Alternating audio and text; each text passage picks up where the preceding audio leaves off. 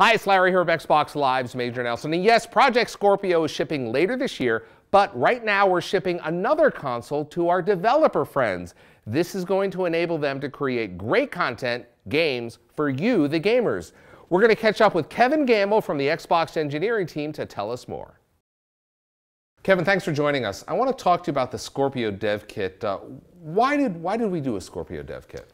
So Larry, when we went and kicked off Project Scorpio, we actually went on the road and talked to our third-party development partners and talked to them about really what they wanted in a dev kit.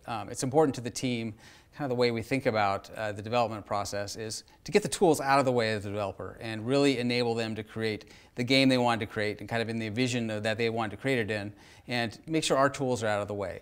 And the dev kit is really an instantiation of the feedback we got from our third-party development partners and first-party development partners. Can you tell us a little bit about game development? Why do we need a separate piece of hardware for game development? That's a good question, Larry. One of the pieces of feedback we heard back from our partners was that many of them like to come in what I'll call kind of a higher spec than what the retail kits would be.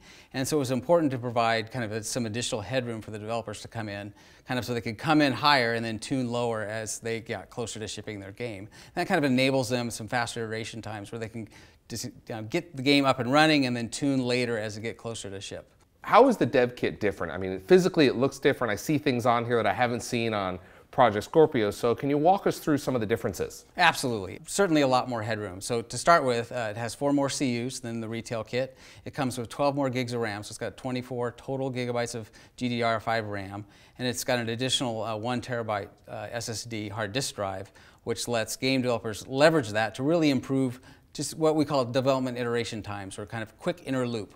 So they can quickly debug something, for example, deploy it to the kit, get it up and running, test their kit, and then redo that over and over and over again as quick as possible.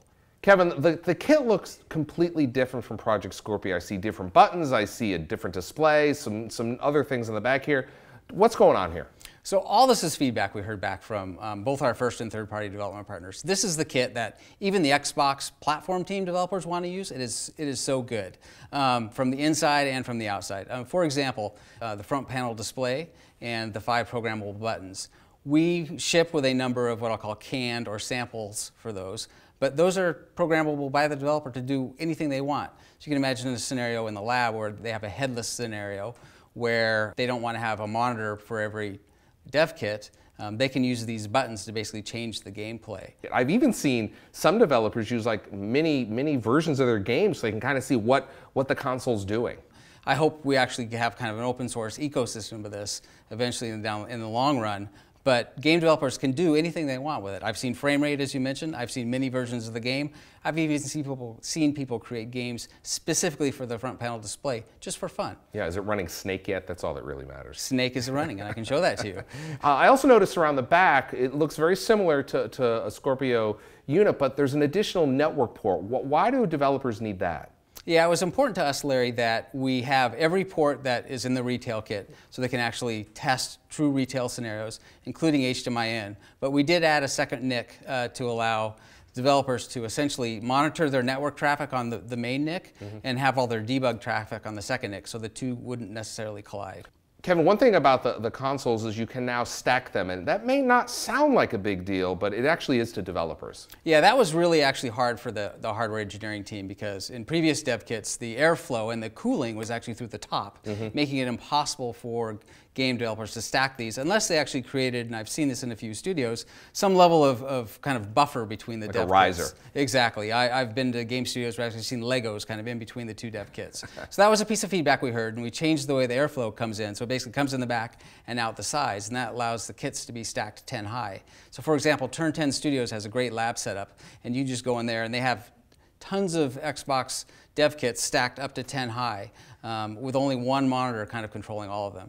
Kevin, I want to talk about Dolphin. For those of us that have been in the Xbox team for a long time, it's a major moment when Dolphin appears on the console. Can you give us some history of Dolphin and how it appears on this XDK? Absolutely, Larry. Dolphin has a lot of sentimental value for me. As we start a project, one of the first things we actually start to implement is Dolphin on console, and we've actually done this since the original Xbox. We've done it for the original Xbox, we did it for Xbox 360, we've done it for the original Xbox One, and now we've done it with Project Scorpio and its development kit.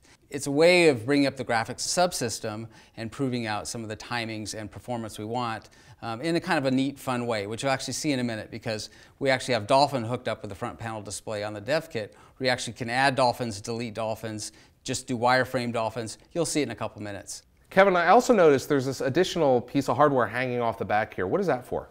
That's what we call the Xbox transfer device. And one of the pieces of feedback we heard from our partners was iteration times were super important. And part of that iteration time is kind of deploying your build from a PC to the console. And what the Xbox transfer device facilitates is speeds up to 450 megabytes a second.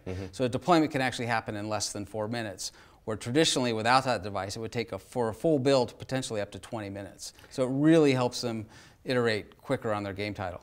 Sounds like you checked a lot of boxes for developers, and that can mean really one thing, which is great games coming to Project Scorpio. You got it, Larry. You're absolutely right.